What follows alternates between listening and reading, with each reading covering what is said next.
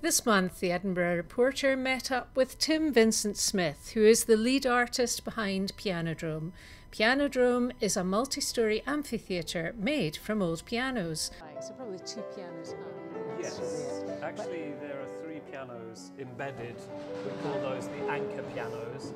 One of them on the right-hand side is playable, and then each of those anchor pianos, the other two have a sort of front seating unit in front, which is also all made out of piano.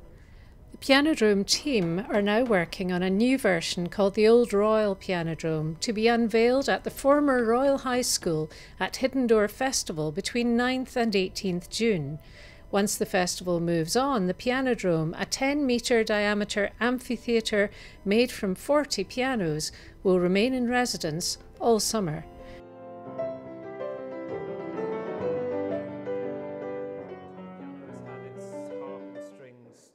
Out and is turned upside down so that you can see the beautiful legs and feet. And here in front we see a front seating unit.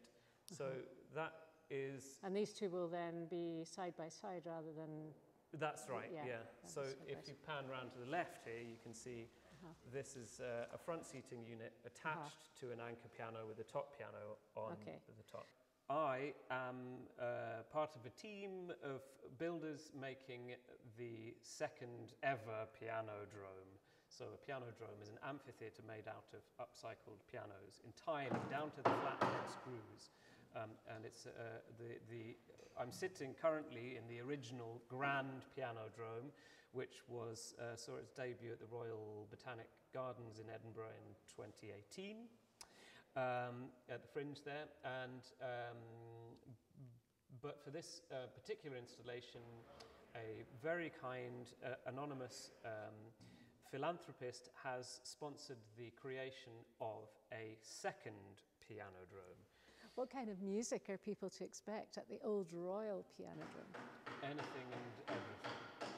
So the Pianodrome is a very broad church in terms of music, classical, jazz, contemporary, any kind of music. It's deliberately genre fluid, let's say. So the decoration. My band Sync is an experimental acoustic improvisational trio. And the original idea for the Pianodrome came from constructing a sort of dream space for our band to play. But it turns out that loads of other people like playing here too. And we've had the Hebrides Ensemble. In fact, Zoe Byers of the Hebrides Ensemble said that this was the perfect place for a child to hear classical music. I mean, so you name it, basically. It's a space which we hope inspires audiences and musicians alike to share wonderful sounds. So we will be staying on. So the Hidden Door are going to be there for a couple of weeks in June, but they will pack up and plan their next installation.